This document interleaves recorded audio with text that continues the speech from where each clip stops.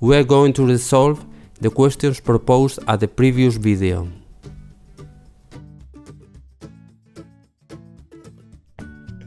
Is it possible to keep it lifted? Since the acceleration of gravity at Deimos is 0.004 meters per second squared and being the mass of the bus of 10,000 kilograms, the force that supports our astronaut is the mass times the acceleration of gravity. This is 10,000 times 0.004 equals 40 newtons.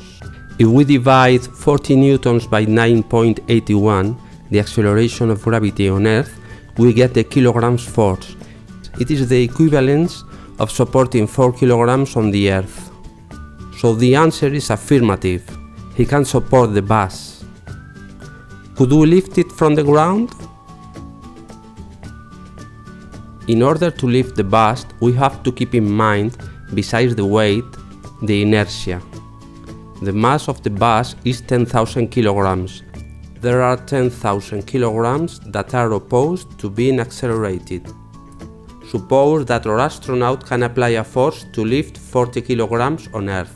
So he applies a force of 40 kilograms force, or 40 times 9.81 equals 392 newtons.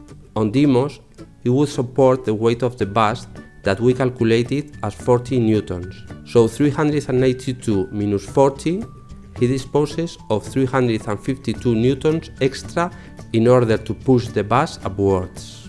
Because force equals mass times acceleration, the acceleration will be the force divided by the mass. 352 divided by 10,000 equals 0.035 meters per second squared.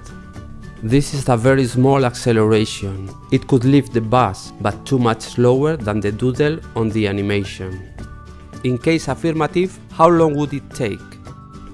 From the equation, space equals 1/2 of the acceleration times the time squared. The time is the square root of twice the space divided by the acceleration. In order to reach a height of 2 meters, it will take 10.7 seconds.